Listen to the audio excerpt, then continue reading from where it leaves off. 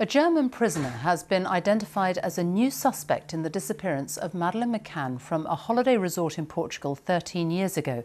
The man in his 40s is a convicted sex offender who had been living in the Algarve at the time, travelling around in a camper van. Tonight, detectives in Germany made a television appeal for more information. Madeleine McCann was 3 years old when she went missing from Praia da Luz in 2007. Here's our Home Affairs correspondent, Daniel Sandford.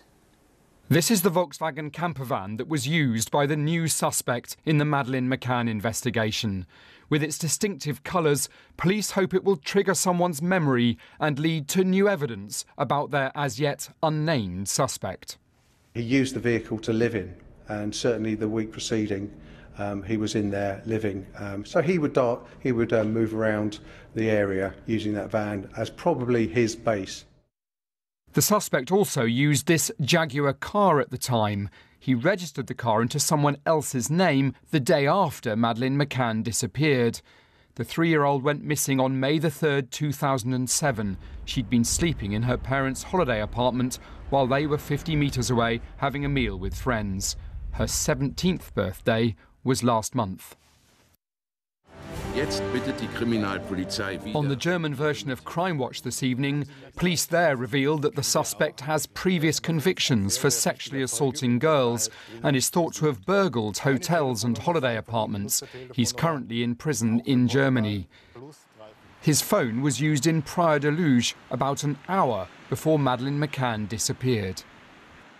Tonight, the Metropolitan Police are asking for anyone who can help with information about the mobile number he took the call on that night, the VW camper van that he was using that summer, and the old Jaguar XJR6 that he registered out of his name the day after Madeleine McCann disappeared.